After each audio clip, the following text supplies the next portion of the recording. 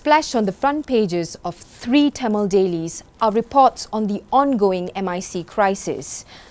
The first has reports on MIC President Datuk Seri G Palanivel, who has the support of members. Another speaks of how Palanivel is in conflict with his deputy, Datuk Dr. S. Subramaniam. Yet another suggests for Prime Minister Najib Tun Razak to step in and solve the crisis. On Saturday, the spotlight was on Palanivel and his team, who addressed a crowd of more than 3,000 people at the Putra World Trade Center. The event started with speeches from 8 division chairmen who not only expressed their support for Palanivel but also to convince the people that he was the right person to helm the party and take back what belongs to it.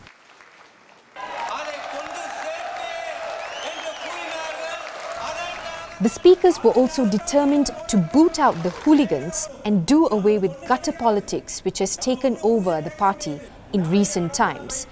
In an attempt to pacify the situation, former Kedah chairman Datuk Dr. S. Subramaniam suggested for negotiations between the two rivals, but he was booed off by the crowd.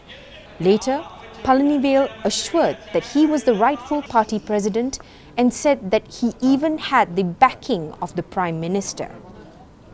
We don't want to go to 2009 CWC all because the Prime Minister told me, don't worry about all that, you just start your election from August. I discussed with him, so he didn't want to talk about new election, fresh election and all that. He said you just start your elections from August, and then we are just going to name the audit committee and the legal committee. Okay, so we will start the branch elections sometime in August maybe. The details of it we will give it to you after that they will vote for me as president, all branches, and after that we go for divisional elections. Then we will begin the AGM. So the delegates from the divisional elections, they will vote for the deputy, vice presidents, working committee and all that. On whether the rival camps were agreeable to the August elections, Palanivel stressed that he was president and he would decide. No.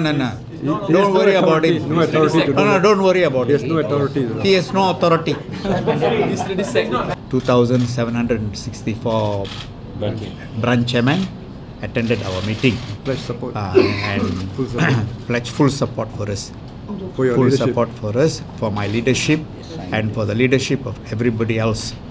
You know, so that we can push our mandate very far, you see. The MIC drama, however, continues on Sunday when another assembly will take place at PWTC as well. This is where the rival team, headed by Subramaniam, will present their side of the story. The relationship between both camps was strained when the Registrar of Societies confirmed irregularities in the 2013 party elections. They then directed for re-elections of the Central Working Committee as well as the Vice President posts.